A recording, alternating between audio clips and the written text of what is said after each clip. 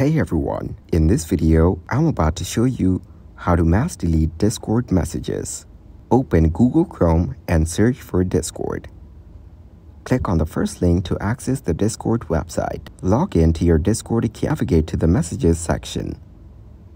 Click on the three dots from the top right corner. Select Extensions.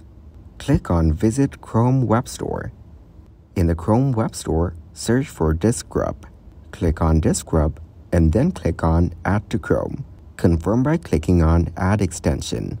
Once DiskGrub is added, return to Discord. Click on the extension icon, usually at the top right of your browser. Select the DiskGrub extension.